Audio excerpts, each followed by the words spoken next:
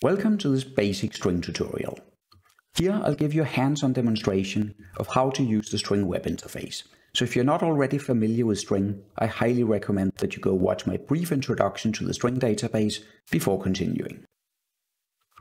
Specifically, I'll show you how to query for a protein, the different ways of viewing the resulting network, that is evidence versus confidence view, and the key parameters that affect which network you will get, such as the confidence cutoff, the number of interactors to show, and the type of network to query for, that is functional association network versus physical interaction network.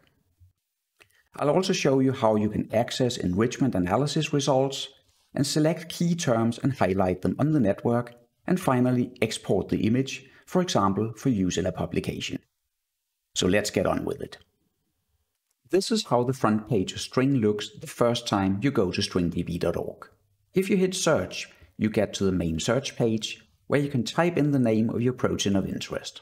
We'll search for INSR, insulin receptor, in this example. Next you can select the organism, we search for Homo, and then select Homo sapiens from the list to get a network of human insulin receptor. Then simply hit search to get to the disambiguation page where you see the search results for INSR in human. The right protein was already selected, so we just hit continue to get to the network result page. Here you see that the query protein, INSR, is shown in red, and all the other nodes, the interaction partners, have other colors which allow you to easily cross-reference them with the evidence table down below. If you go to the Settings tab, you'll see that the network is currently viewed in what is called Evidence View. That is, each interaction can have multiple different colors showing the types of evidence in string that support this interaction. If you change to Confidence mode, you will instead see just one line for each pair of proteins, and the strength of this line shows the confidence score that it has in string.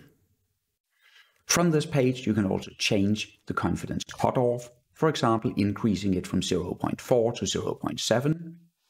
And when you update the network, you will then see that some of the interactions, the lowest confidence ones, have disappeared. You can also increase the number of proteins to show by increasing the maximum number of interactors from, for example, 10 to 20. When you do that and again hit update, you will see a bigger network with more proteins and of course more interactions. But still, all of them score above 0.7 since this was the confidence cutoff we selected. You can also change the type of network shown.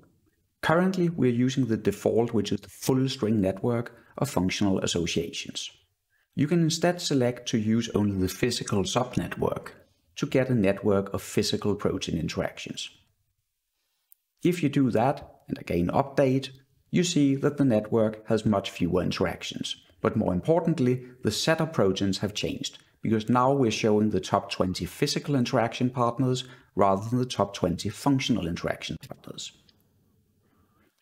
If we update and say we want 50 interaction partners instead, you will see that nothing changes. The reason is that we don't have more than 20 proteins with a physical interaction confidence score above 0.7.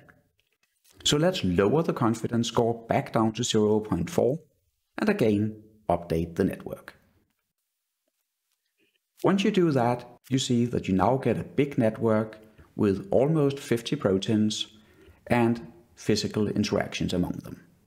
Let's say we're happy with this network and we can now move on to the Analysis tab. In the Analysis tab, you see enrichment analysis results.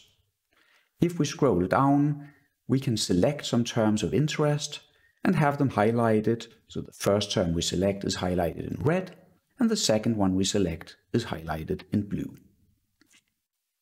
Once you've created a network with the desired terms highlighted, you can choose to go to the Exports tab and download the resulting image in bitmap format, for example, for inclusion in an article.